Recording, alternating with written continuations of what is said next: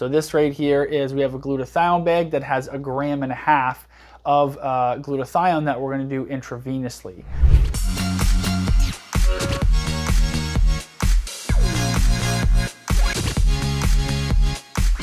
Hey everybody, so I was putting together some IVs today for a patient, and I wanted to just kind of talk through something that I think is overlooked in some areas of intravenous micronutrient therapy, and that is the cofactors that need to go alongside our glutathione. So today we have a patient who's coming in who has been suffering from some neurological complaints, and we are prepping him for a stem cell procedure. And so what we're doing right now is we are taking steps to help optimize his health a bit more, help to kind of top up some micronutrient stores, correct some potential subclinical micronutrient deficiencies, so that way when we come in with a stem cell procedure, he is better prepared for that procedure and hopefully has a better response out of it. Now, so one of the things that we're doing is we are doing glutathione. So this right here is, we have a glutathione bag that has 1.5 grams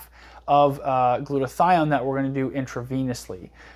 In the grand scheme of things, 1.5 grams is a pretty high dose. Most patients who don't have neurological conditions, we're going to kind of work in the range of 500 milligrams up to 1 gram.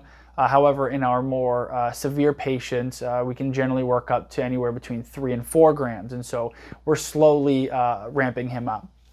Now, the important part that I really want to talk about today is this bag here, which is the cofactor bag that we are going to be doing before the actual glutathione. Now, what's important to understand in human physiology is when we give a single nutrient of, and there's certain ones that are kind of more implicated than this than others, but when we give something like a single IV of glutathione or a single IV of NAD is another great example. What happens is you start to kind of move more things in the body, right? The glutathione is going to go and it's going to start doing things, and in the process of that gear starting to turn, what you have in human physiology is you have that this glutathione gear is connected to this methylation gear, which is connected to the urea cycle up here, and there's all these connections between different biological processes. And so when we give glutathione, we can actually start to deplete other nutrients because you're turning up the dial in one area, which is causing the dials in other areas or the gears to start turning more. And you can actually start to deplete other nutrients, and that can eventually be counterproductive. Now, usually this takes some repetition. It's not like doing one glutathione IV on its own is going to deplete, zinc or selenium.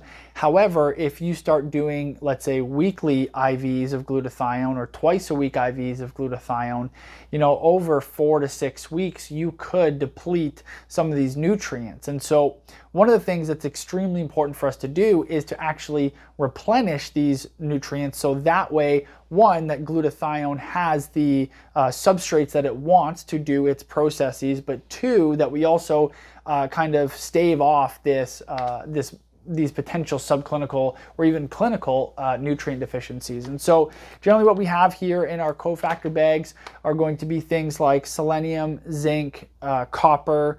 We're going to have B complex, so it's B1, B2, B3, B5, B6. We'll add B9 and B12 to that as well. Magnesium, calcium. Off the top of my head, those are what's in this bag, and those are kind of the big thing. Oh, vitamin C, cannot forget about vitamin C, and that has to do with the vitamin C being an antioxidant in the blood and things like that, and that actually connects in with glutathione. So that's what we have in our glutathione bag, and again, those are extremely important because we don't want to create more deficiencies with doing higher dose glutathione, and we want to make sure that we're supporting the processes that we want this glutathione to work in. All right, everybody, see you later.